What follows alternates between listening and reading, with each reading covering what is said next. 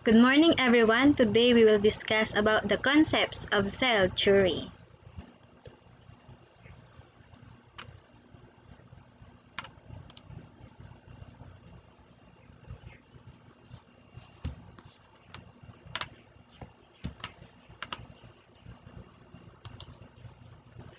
Cells are the basic building blocks of all living things. The human body is composed of trillions of cells. They provide structure for the body, take in nutrients from food, convert those nutrients into energy, and carry out specialized functions. Cells also contain the body's hereditary material and can make copies of themselves.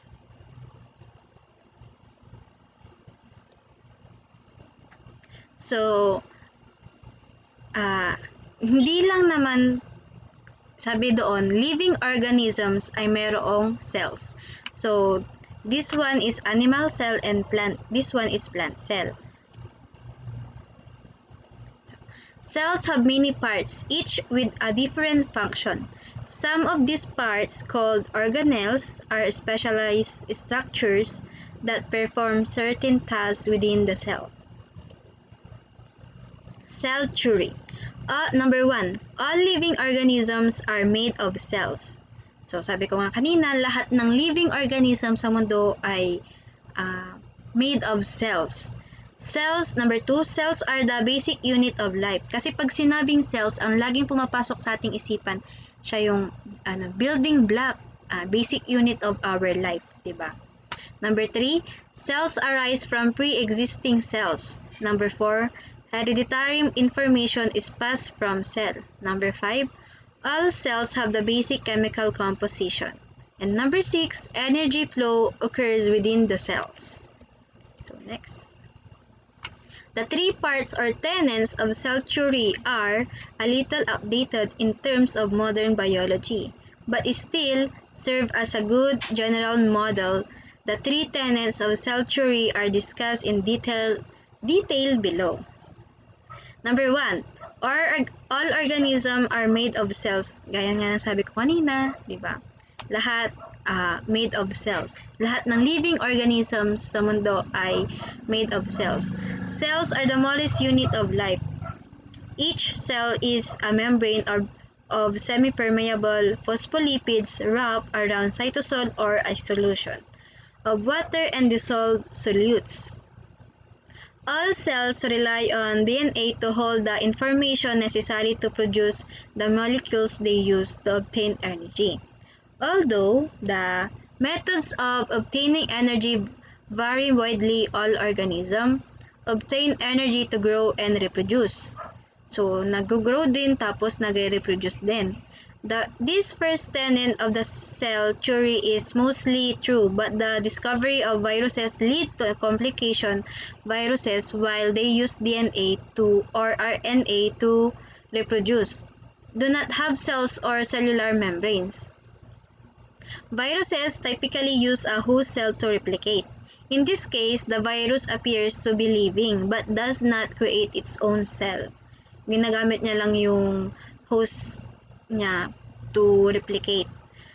Some scientists argue that viruses are not living, thus cell theory is not violated. Number 2, cells are the most fundamental unit of life. Diba sabi ko nga kanina, pag sinasabing cell, building block of our life, diba? Organisms can be single cells which hold all of the components necessary for a metabolism, or they can be more complex. More complex organisms divide the various metabolic tasks into different groups of cells, called tissues. These tissues are arranged in compartments with membranes that separate them from other tissues. This group of tissues are called organs. A group of organs functioning together is an organism. Excuse me. Or an individual creature. Each cell is distinct from the cells next to it, and each function independently, while contributing to the output of the organism as a whole. So next, Cells come from other cells. As far as we know, no cell on Earth currently has arisen spontaneously. All cells are the result of cell division. When a cell is large enough, it replicates its DNA and important components. These components can then be divided into two daughter cells, which are copies of each other.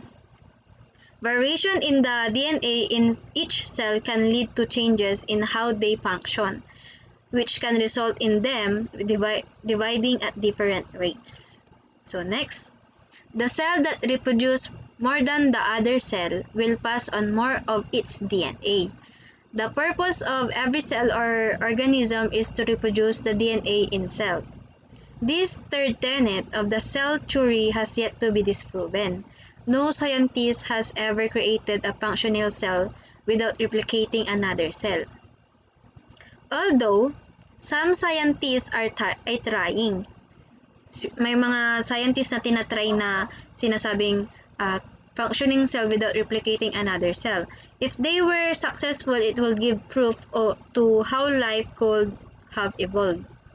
Diba, involve ang life natin.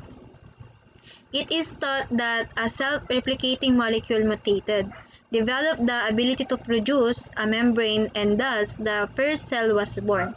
The cell was such a successful form of life that all life since has used the same basic template.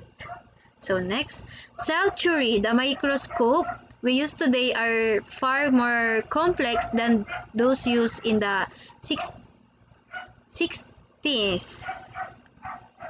by Anthony van Leeuwenhoek, a Dutch shopkeeper who had great skill in crafting lenses. Despite the limitation of his now ancient lenses, van Leeuwenhoek observed the movements of protista, a type of single-celled organism, and sperm, which he collectively termed animalcules. In yung microscope, yun yung ginagamit para makita to see makikita yung mga katulad ng cell, ganyan. Pwedeng magamit yung microscope. In a 1665 publication called Micrographia, experimental scientist Robert Hooke coined the term cell for the box-like structure he observed viewing cork tissue through a lens. In the 1670s, van Leeuwenhoek discovered bacteria and protozoa. Later, advances in lenses, microscope construction, and staining techniques enabled other scientists to see some components inside the cells. So next. Okay, so yun. Tapos na. Thank you!